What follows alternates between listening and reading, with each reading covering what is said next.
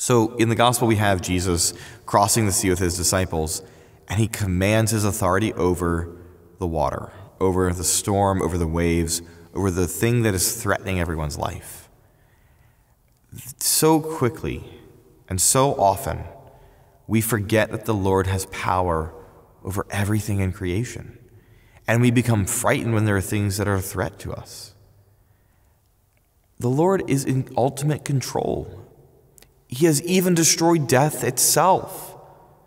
When things get hard, when they get difficult, don't run away from him. Don't refuse to pray. Don't stop going to church because life is hard. But come here.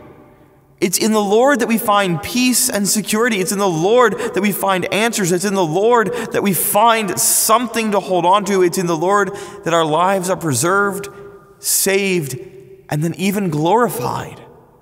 It's in the Lord that we are made new. Don't run from him, but put all of your faith in him.